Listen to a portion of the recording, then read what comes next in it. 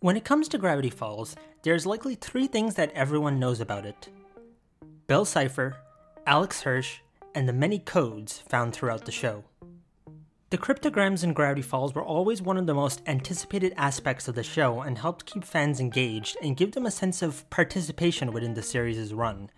Any old fan will tell you that solving the codes at the end credits were always the most rewarding when you cracked it yourself and when the episode was brand new. And every code always would, as you know, provide some clues to what was going to happen next in the show, or just be a fun little gag in regards to the events of the episode. And the codes varied too, originally starting with the usage of the Caesar cipher, hence and then later the @bash and A1Z26 ciphers.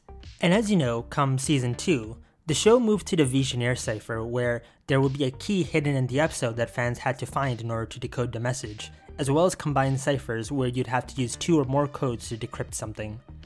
As fans got better at solving codes, the crew got sneakier with how they hid them to make it harder for fans to solve.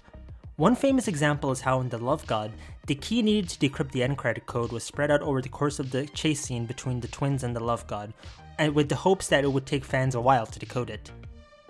It was solved only minutes after the episode came out. I didn't think anyone would ever be able to find him. Sure enough, 10 minutes after the episode aired, somebody had cracked it. It only took me 15 seconds.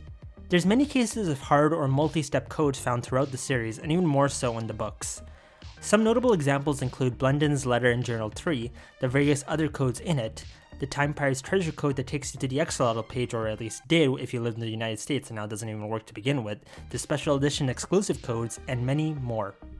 But the thing with all these codes is that they're often only one-step or two-step codes, meaning you either only need to decode them twice, or it's a code that takes you to somewhere else to view the bonus material. They're not too complicated and only need one item to decode, which in these cases are either the episode itself or one book in which you can find the code and the key. Except for one. There is one set of codes found in a piece of Gravity Falls media that is so insanely complex to solve, not because the code itself is hard to crack, but the steps and items one needs in order to do so. Let me explain. This code is found in the most recent GF book to come out, Lost Legends. Yes, I know the bedtime book is newer, but we refuse to acknowledge its existence like Columbia Productions refuses to acknowledge that Gravity Falls is never coming back. Anyways, Lost Legends contained a ton of codes in it like any GF book, written in various ciphers. Some reveal interesting bits of lore, some are pop culture references, some exist for fun, and some... yeah. But within all the codes, there's this one, found on the table of contents page of the book. This code cannot be cracked with Caesar or @bash, meaning it's a Visionaire cipher. But what's the key? Well, across Lost Legends, you'll find a series of strange, almost meaningless codes that don't correlate with anything. I mean, almost every code has some greater context to it, but 4. The first code can be found on the roof of the shack in this page on Face It. It's written in Bill's symbol substitution cipher, which is a Gravity Falls exclusive kind of code that, as the name suggests, was invented by Bill himself.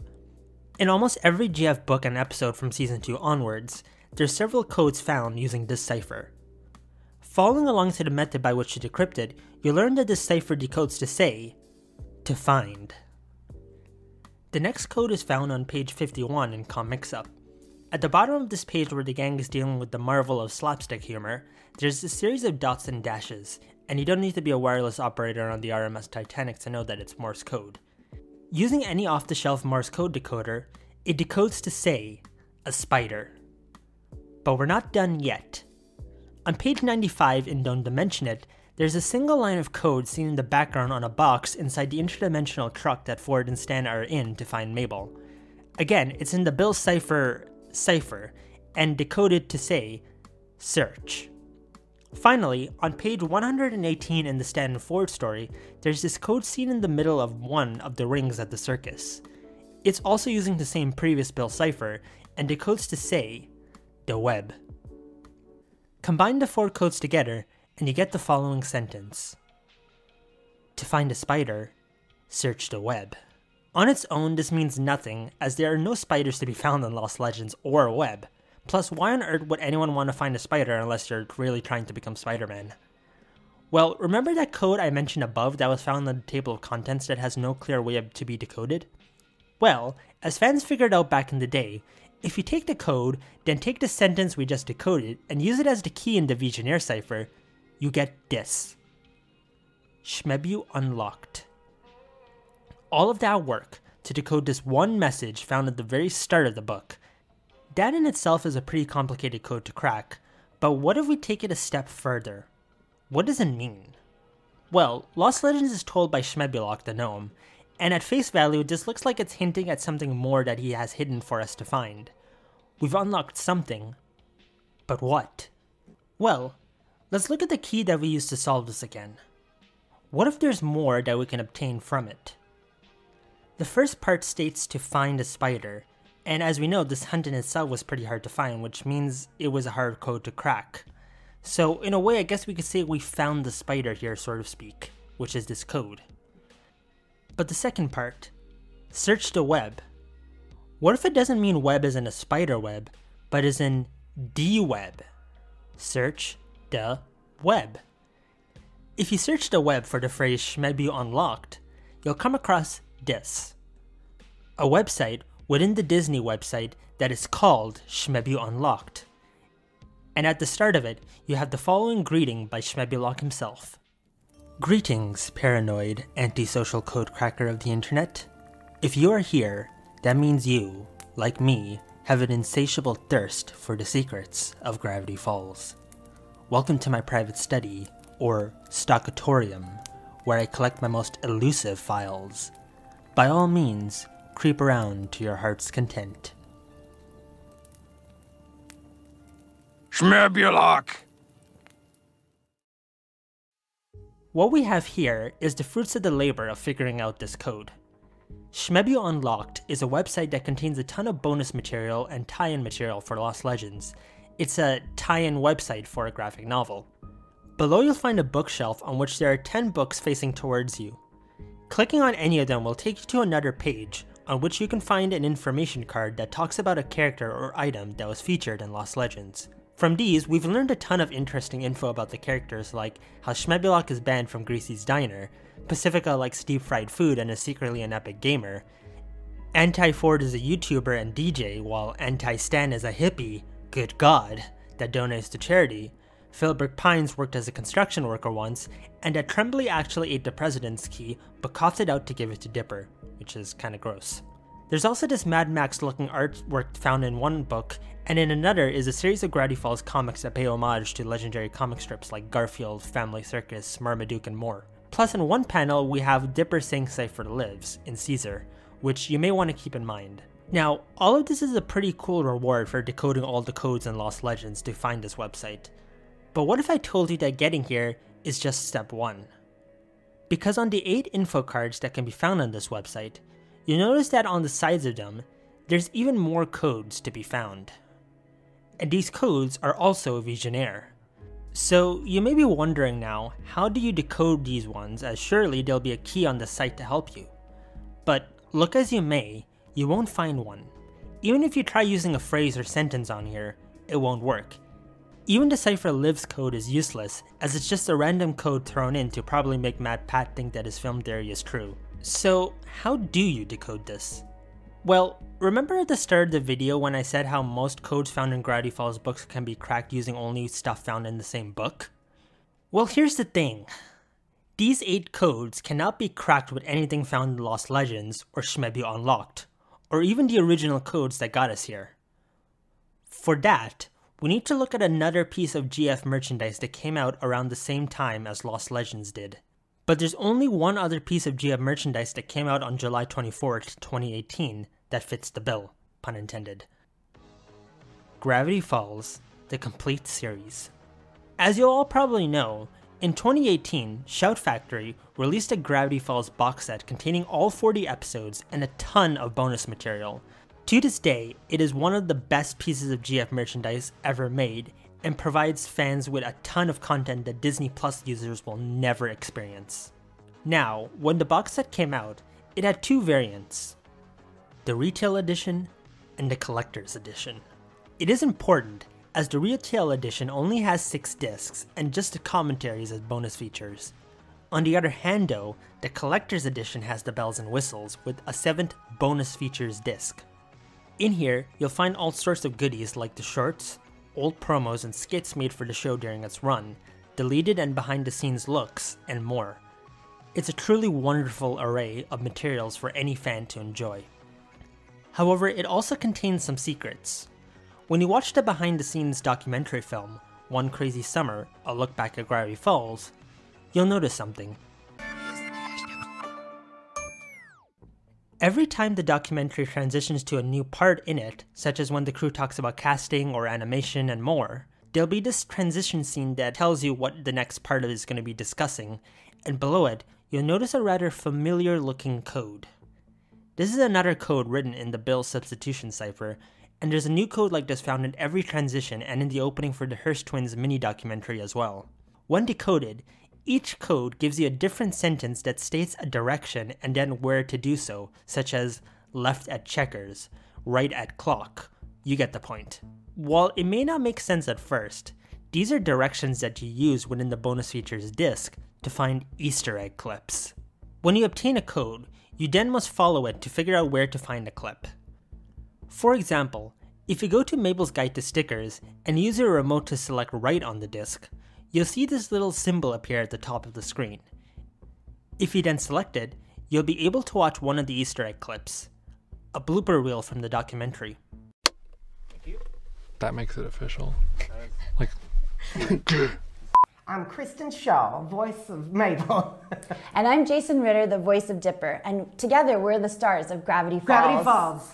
Together we're the stars of Gravity Falls. That is good. Did it. Bam. I apologize to the children of America. Each word relates to a bonus feature under which you can find these secret clips on. So, for example, Checkers relates to one of the Apocalypse prepping promos that Disney XD made starring McGucket. Tattoo is of course relating to Dipper's guide on Stan's tattoo. Zoo is the Mabel scrapbook short on the petting zoo, and more. In total, there are 12 Easter egg clips, which contain everything from Brad Break talking about the theme song, Alex and the crew talking about aspects of the show, crew drawings, and more. But you may be asking, that's great, but what does this all have to do with decoding the codes on Shmeb-You-Unlocked? Well, this is where it gets interesting, and this is even something I made a joke video about last year when I tried to make a fake old GF Theories video like how Velskiba made back in the day. You'll notice that while there are in total 12 secret clips, the documentary film only gives you hints to find 8 of them. The remaining 4 are ones you gotta find yourself, and luckily people have. I mean, it's been 5 years since the box set came out, so of course they will. Among these, there are 3 clips that featured the Dorito himself, Bill Cipher. One involves him talking about how you clicked on the wrong Easter egg, and another has him singing. For he's a jolly good fellow, he's pointy and scary and yellow. For he's a jolly good fellow, and he only has one eye. But it's the third and final one that we're interested in. If you have the box set at home, you can find this clip by going to the Gravity Pause option and pressing the right arrow, and by the way, Gravity Pause was something Disney XD did where they remade the theme song using dogs. Anyways, when you press the letter, it'll take you to the third and final message from Bill, and well, I'll let you hear it.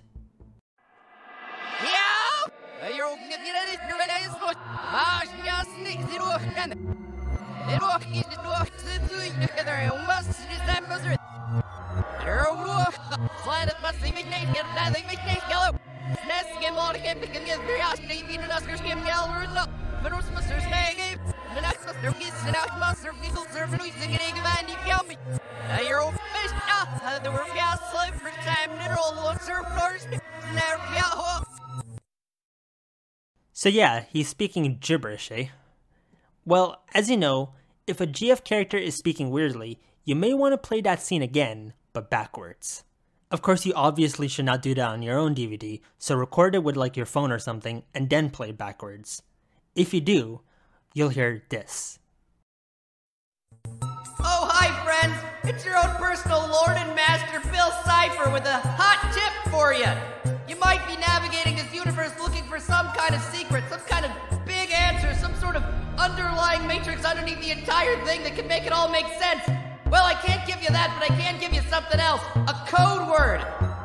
There's message somewhere that could use this code to decode it. And that code is inside job. Don't say I never did anything for you. Bye! Inside job. Bill has given us a code word to decode a message somewhere. And yes, you may have noticed that the code word that he gave us is the name of the Netflix series made by GF writer Shion Takeuchi and with Alex Hirsch serving as an executive producer on it. Keep in mind that the box set came out in July of 2018, a month before Alex's deal with them and 2 months before Shion herself did. It's possible that this was an early hint to the series, given it's likely Shion had a plan for the show and name for a while, and with them both likely soon to join Netflix given their deals likely were in the works for a while before, it's likely this was not a coincidence and was something that was planned. It's just a guess, but I have a feeling this very much was a direct reference to Inside Job left in the box set. I mean, Lost Legends had Easter eggs to the Owl House almost 2 years before it even came out. Side note, I was one of the first people to guess that, so bragging rights forever on that. And speaking of Lost Legends, Bill said that Inside Job is a code word that can help us to decode a message. And what message out there have we been trying to figure out a way to decode that requires a word to decode it? Yup, the key you need in order to decrypt the codes found on the side of the 8 info cards on Shmeb-You-Unlocked.com is Inside Job. Ladies and gentlemen, I think it's safe to say that this is the single most complex and multi-step Gravity Falls code that there has ever been. I don't even think that Cypher Hunt had anything this complicated, and no, the puzzle doesn't count given fans technically cracked it before it was even completed. So, let's do a fast rundown now of everything you need to do in order to decode the info card codes. First of all, you need to buy a copy of Lost Legends. From there, you access the main code via Lost Legends Table of Contents page. From there, you travel to pages 10, 51, 95, and 118 in the book to find 4 codes that you then need to decrypt using the Bill substitution cipher and Morse code. That will give you the sentence to find a spider, search the web. Using that key, you will then decode the table of contents code with the Visionaire cipher to find it that it decodes to say, Shmeb-You-Unlocked. Searching the web, you then find the Shmeb-You-Unlocked website, and from there you access the info cards and the codes. Then you need to buy the Gravity Falls Complete Series box set, specifically the Collector's Edition. Then, unless you choose to brute force your way by clicking left and right on your remote in each of the bonus features, watch the documentary film and use the Bill cipher code again to decode all the codes there that'll give you hints on how to find the Easter egg clips. Once you've done that, and are brute forced your way to Gravity Paws, you select right on it and then watch the Bill backwards message, which you'll have to likely do twice because you might forget to record it the first time. Once you do that, you reverse the video and the audio to hear what Bill said. Finally, once you know that the code is Inside Job, you can finally now go and use it to decrypt all of the 8 info card codes with the Visionaire cipher. And what awaits you when you decode all the cards after doing all of that? Well, it's this. The true meaning of Shmeb-You-Unlocked. Such horrors men endure, blind universe laughing. Only cure? Kindness. The Sib Bros were stalked by unemployed dock worker Jenkins W. Jenkins, who turned their exploits into cheap, terrible novels that were enjoyed by all. Favorite movie? Face Off. Or Face/Off. Got a waitress job at Greasy's Diner after the summer ended. Thinks about the Pines twins every day. Some say the anti-Bill is a very polite purple square who whispers "believe in yourself" to people while they sleep. He is very boring. There are at least 6 ghosts left in Northwest Mansion. Tate and Fids are working on a machine to bust them. Never wiped #1 dad off his gold chain. Triggers and Powers are still looking for it. So, yeah, just a bit of additional info on the characters and little facts and stuff here and there. It's great to know, but not anything major that will change the show, except perhaps the fact that McGuckin and his son are now bonding, which is sweet. But, yeah, that, in my opinion, is the most complicated Gravity Falls code to crack. It not only takes a lot of time and effort to crack, but also requires you to own 2 pieces of GF merch instead of 1 book like others do. And even then, most fans likely will not be able to, given the box set was only available to buy in Canada and the US, and isn't even sold anymore because it was discontinued earlier this year. Of course, thanks to the wiki page and combined work of fans, all these ciphers can be easily accessed, so if you can't get the box set, you can still read the codes. If you think about it, it was in its own way a great way to end Gravity Falls' run. Lost Legends gave us 4 new stories and new codes to crack, and with the help of the box set that gave us new content, provided us with the most complex series of steps needed to crack a single code. What's also fascinating to me is how long ago it's been. Lost Legends and the box set are now 5 years old. I still remember the wait for them in 2018, and 5 times the amount of that time has now passed. Hell, is it even worth saying Lost Legends has 4 all new stories in it, when all those stories have now been out for longer than the show itself was on air for? Time is a very crazy thing. It can pass in the blink of an eye, make memories fade, heal old wounds, and muddy stories passed down through the ages. But it's always a constant that we all gotta deal with. In a way, it's kind of fitting that, like childhood itself, which it was a story about, Gravity Falls is now a part of the past as well, with folks like me looking back on it now. I was living the moment then, but now I too have become nostalgic for a time in Gravity Falls' life, and I wasn't even in the fandom when the show itself was airing new episodes. It's strange to think about. But with that said, this is the story of arguably the most complicated Gravity Falls code. It may not be as time consuming as Blunden's letter, or requiring of scene analysis like some episode codes were, but to me, it is still one of the craziest and well put together codes to come out of the show, and a fitting way to mark the end of an era because with Alex now bounded with his Netflix deal and Disney no longer as interested in this kind of show anymore as it once was, this crazy code from a book and a box set that came out 5 years ago may just be Gravity Falls' final great hunt. A fitting code to end one mysterious and weird legacy. But with that said, thank you for watching and bye.